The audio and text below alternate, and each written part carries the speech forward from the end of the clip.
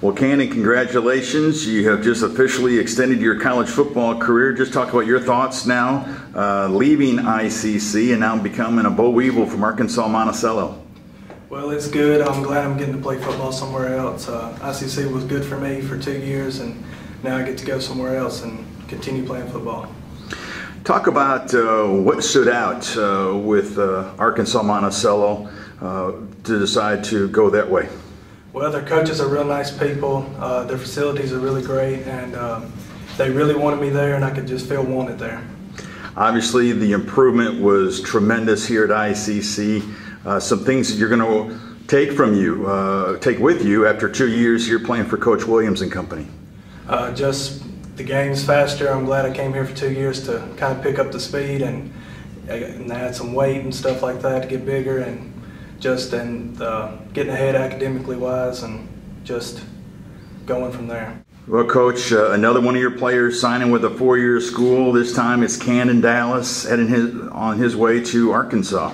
We're very proud of Canden and the direction that he's heading in his future, and it could happen to a finer person. Just so proud of him, and looking forward to monitoring his progress as he moves on, and I know he's going to do great. Obviously a guy that had a lot of success at Pontotoc and then played well for you the last couple of years for ICC. But maybe one thing that stood out with me personally, one of his teammates last year called him, he's our Tim Tebow. That's one of the most coveted compliments I think I could ever receive or hear of somebody. He really is the real deal. Yeah, you know, if you have 55 Canden Dallases, you're going to be in great shape and win a lot of games. You know, the thing that stands out about Canden, he's the consummate team player.